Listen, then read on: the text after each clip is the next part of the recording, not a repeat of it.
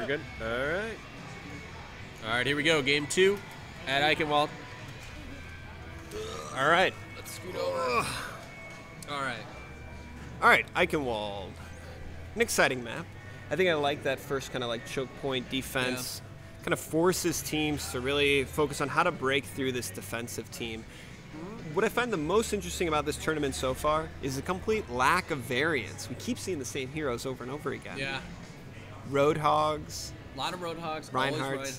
Always Reinhardts. Yep.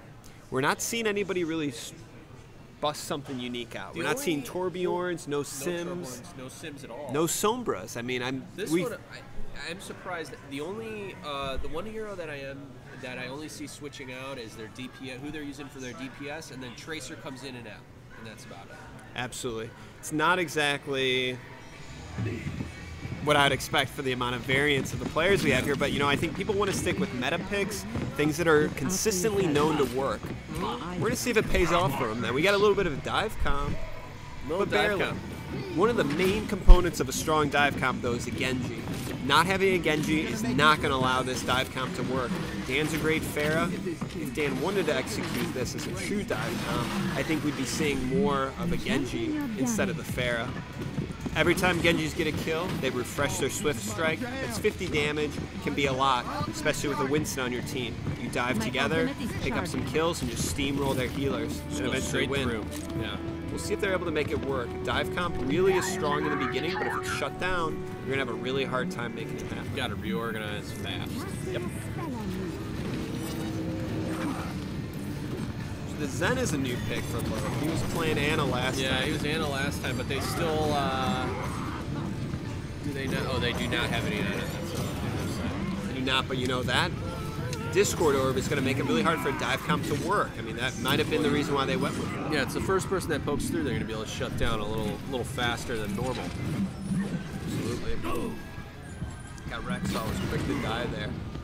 We'll see what this Winston's able to do. Winston's got to get to the back line, get rid of that Zen, but like I said, yeah, how is he going to get in there? Orb, yeah, it's going to be hard. Well, here we go. All right. Doodle's charging Zarya. Oh, that's dangerous right there. He's in the back there, trying to get some picks there, bouncing around. Yeah. Well, Wind is making a little bit of a dent right now. There we go. Wind picks up those kills. That'll be definitely helpful, and he's Winston's able to really. Good move by Freestraws. Yeah, Freestraws made a good choice on pulling that ult then, even though it was really only hitting that Winston, I believe. That's all that mattered, though. Yeah. Completely cleaned him up. There they go. They're collecting again, coming back, using that shield, pushing back to the bridge, and there we are back. Wow. Well, Zarya's got her ult here too, which is a big. I mean, as soon as they try and pull that move again that they just did, they better be spread out. We'll see what. Whoa.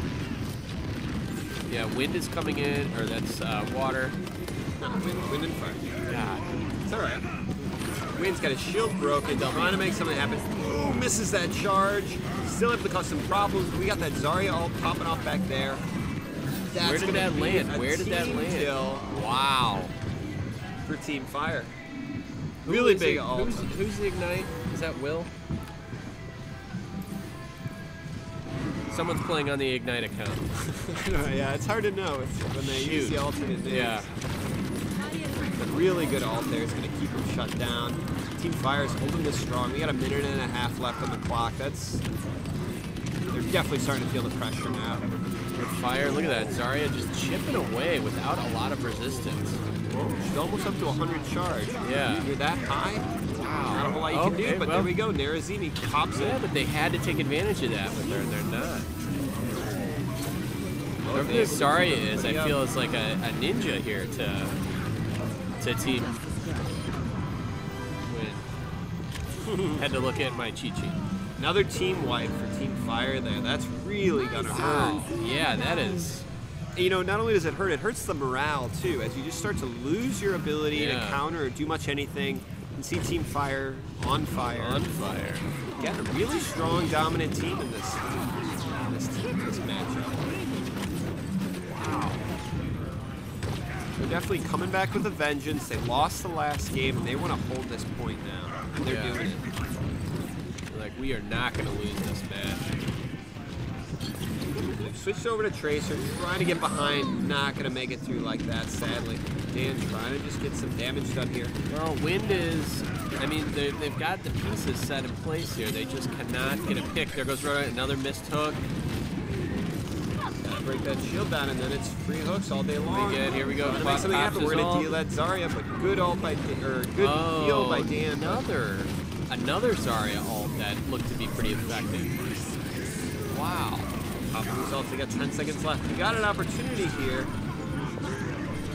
to run in there, and they're just not able to push into it. I mean, Wind has got an opportunity, and he's not able to get it. Would you say Wind got the wind knocked out of him that round? They definitely would have, I would say. Strong play by Wind there, trying to make a comeback. Yeah. We're going to be able to see if they're able to do anything here to defend it. I mean, we could be looking at a draw scenario. It's definitely a hard point to hold. I'm sorry, it's a hard point to take, as the defense can be strong. And again, we didn't really see them commit to the dive comp like we would want them to. If you've got the Winston, if you've got, you know, this Pharah move, you can really make something happen. But if you start to lose it, you're just not going to be in good shape. That's all I really had to say at that point. So yeah. You guys can just look at us now for a little bit as we wait for our teams to prep. All right, so we finally get a little variance on these teams. So I think I see a May in there. All right, let's switch back and see what we're dealing with. So we finally got a May, which is shocking to me on these hard choke points. This would have been a strong play really early on. Probably would have helped them defend these points. I think this May is going to really be strong here. This is an ideal match for her. I'm really surprised that we didn't see this. I guess they didn't really need it, but... You'll notice Team Fire has nothing that's actually going to circumvent this May wall. They all need to go through it, and that's not a good position to be in. They don't have a Pharah, they don't have a D.Va, they don't have a Genji, they don't have a Hanzo, they don't have a Widow. They have nothing that's going to go above this. Yeah, they got to go straight on, and that's very tricky to do here.